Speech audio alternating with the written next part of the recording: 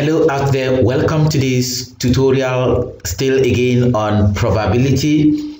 If you are joining us now, check the description section of this video on our YouTube channel to get the links to other videos on probability. So in this video, we'll be looking at outcome tables. So we take our first example.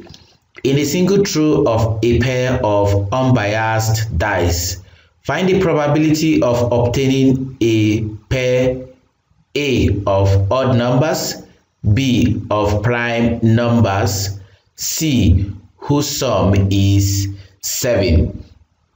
In this problem, we are going to create an outcome table.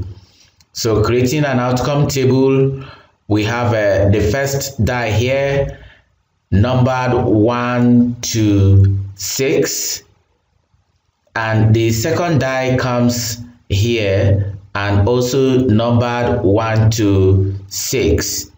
In this situation, since it is a single throw of a pair of unbiased dice, we are going to create the outcomes. So here in this cell, it is 1 1, 2 1, 3 1, 4 1, 5 1, and 6 1 for the first row of the outcomes.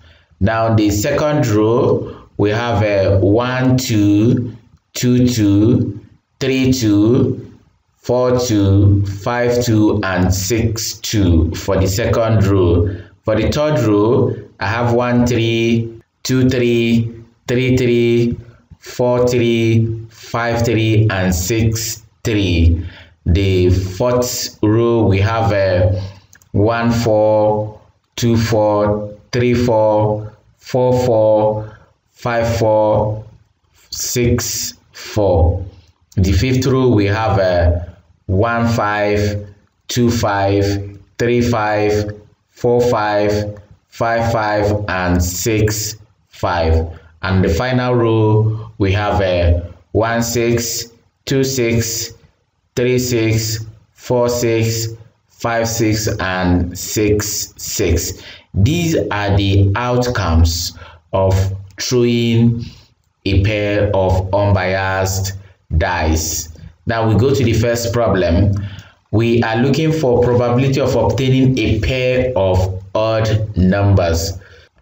So to get the probability of getting a pair of odd numbers, we'll look at the odd rows, that is the rows for 1, 3, and 5, and collect the pair of odd numbers there. So the first one here is 1 1, 3 1, 5 1, and in the row of the odd number 3, we have a 1 3, 3 3, and 5 3, and the row of 5, I have 1 5, 3 5, and 5 5. So we count the total number of pair of odd numbers. That's 1 2 3 4 5 6 7 8 9. So since there are 9 pairs of odd numbers and the total outcomes here is 6 by 6, which is 36, we have the probability of getting a pair of odd numbers as 9 over 36, and that gives 1 over 4. And that's the solution for A part of the problem. We go to B part. For B, we are looking for a pair of prime numbers. So again, we get the pairs of prime numbers. We're also going to consider the rows with prime numbers. That's 2, 3, and 5. So for 2, we have a 2 2, 3 2, 5 2, and the row of 3, we have a 2 3, 3 3, and 5 3 there. And finally, for the row of 5, I have 2 5, 3, 3, and 5, 5. If we count again, this is 3, 3, 3, 9 over 36. And that also gives us 1 over 4. And that's the end of B. We go to C. We are looking for a pair of numbers whose sum is 7. Then we go back to our outcome table to look for pairs of numbers whose sum will give us a 7. If you look at 1, 2, 3, 4, 5, 6, 6 and 1 will give us a 7. 3 and 4 gives 7, and 5 and 2 gives 7. So we look for those entries. So we have a 6 and 1, 5 and 2, 4 and 3, 3 and 4, 2 and 5, and 1 and 6. So we have 1, 2, 3, 4, 5, 6. So there are 6 pairs of numbers whose sum will give us a 7, and that will give us 6 over 36, which gives 1 over 6 in the simplest form. And that is the end of solution to example 1. So we go to example 2. For example 2, 2 fair dice are thrown at once and the sum of their outcomes are taken. A. Construct the outcome table. B. From the table, find the probability that the sum is prime. 2. Exactly divisible by 3. 3. Perfect square. So 2 fair dice are thrown, meaning the dice are perfect dice. Each of the faces has equal chance of showing up when thrown. If they are biased, it means 1 or 2 particular faces have the chance of showing up every time it is thrown. So the same thing when we say unbiased dice. So we start the solution from A. We construct the outcome table. Here is the table. The first die has faces 1 to 6, and the second die also has faces 1 to 6. Since the sum of the outcomes are taken, so for each cell we add the corresponding values for the first die and the second die. So 1 plus 1 gives 2, 2 plus 1, 3, 3 plus 1, 4, 4 plus 1, 5, 5 plus 1, 6, and 6 plus 1, 7. And here we have a 1 plus 2, 3, 2 plus 2, 4, 3 plus 2, 5, 4 plus 2, 6, 5 plus 2, 7, and 6 plus 2, 8.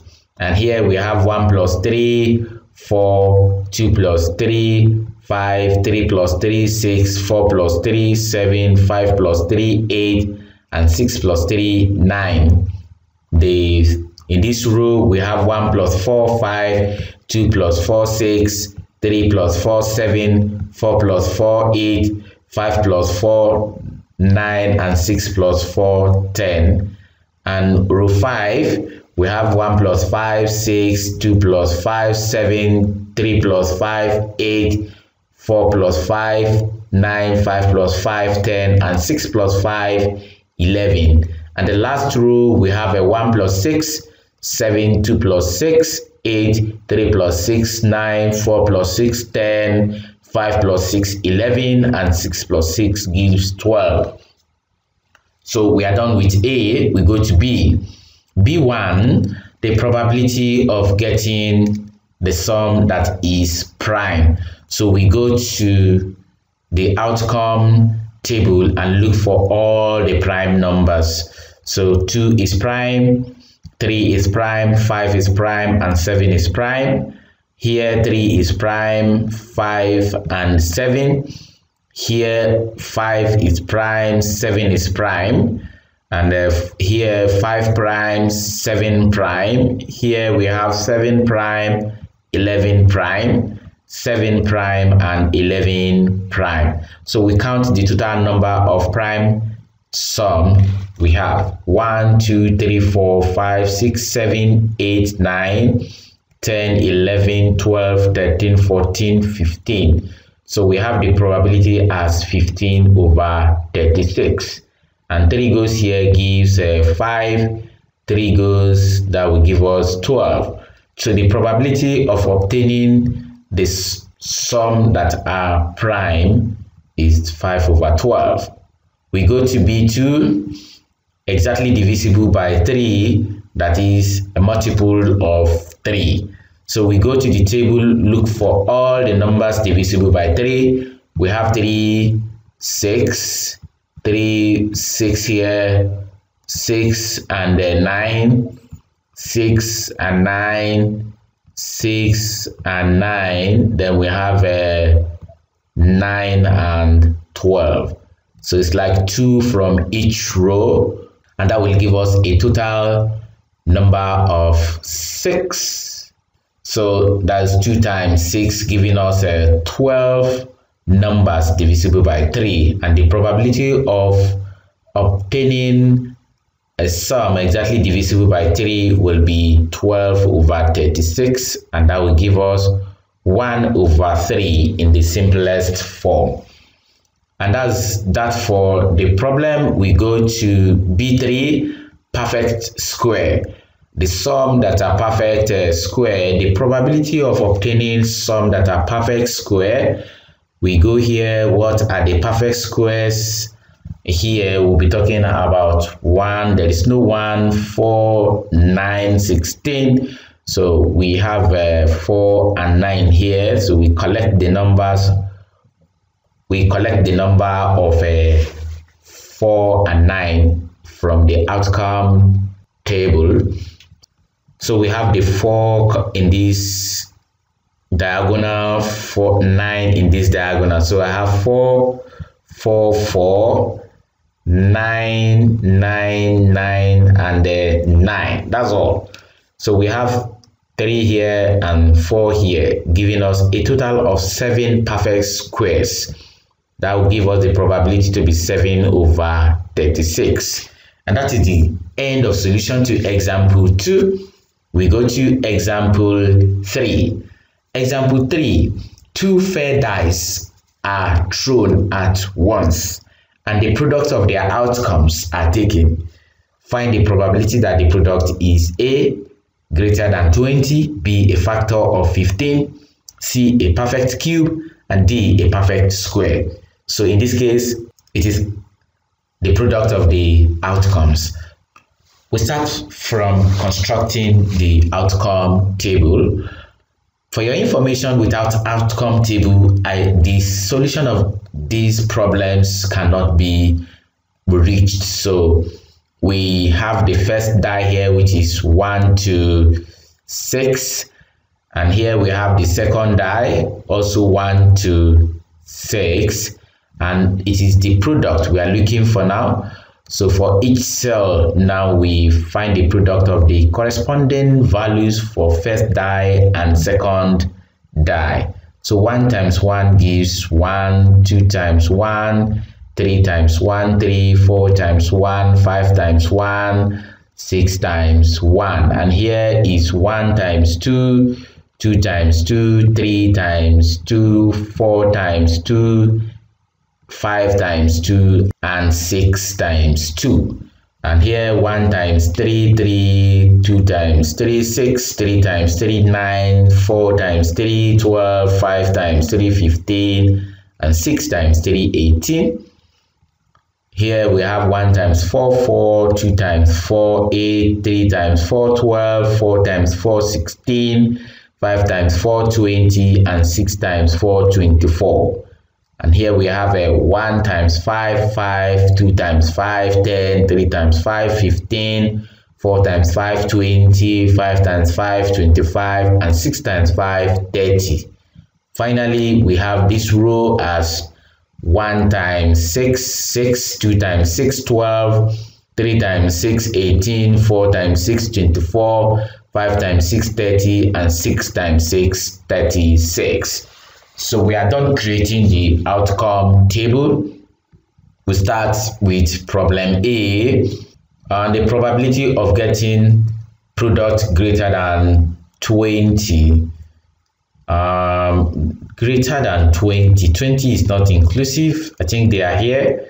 24, 25, 30, 24, 30, and 36. 1, 2, 3, 4, 5, 6. So we have 6 over 36, and that will give us 1 over 6 as in the simplest form. That is the probability of obtaining product greater than 20. We go to B, the probability of obtaining a factor of 15. Factors of 15 are 1, 3, 5, and 15 itself. So we'll collect all the entries or outcomes that are factors of 15. So I have 1 there, 3, 5. I have there's none here. So I have 3 here and 15. There's none here. I have 5 and 15, and there is none here. So we count the total number of factors of 15, 3, 4, 5, 6, 7. We have it as 7 over 36. And that's the end of solution to 3B. We go to C, that is a perfect cube. We want to get the probability that the product of the outcomes is a perfect cube. Now we collect all the perfect cubes there.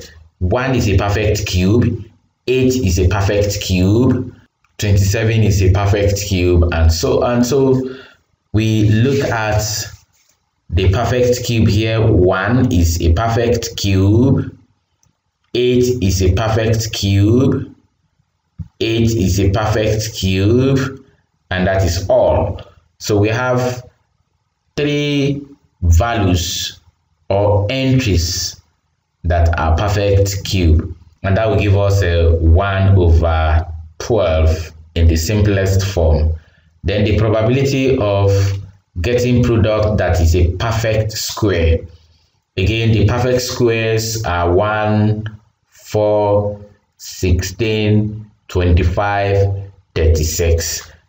So we now go row by row and collect the perfect squares we have there. We have 1, 4, 4, 9, 4, 16, 25, and 36.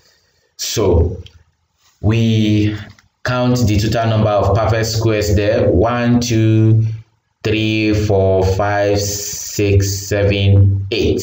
So that will give us 8 over 36, and 4 divides 8 to give 2 over 9 as the probability of getting the product of the outcomes to be perfect square. And that's the end of solution to example 3, and this is the highest we can take in this video. I hope you enjoyed it. Please check the description section of this video on our YouTube channel to get the links to other videos on probability. Until I come your way again, goodbye.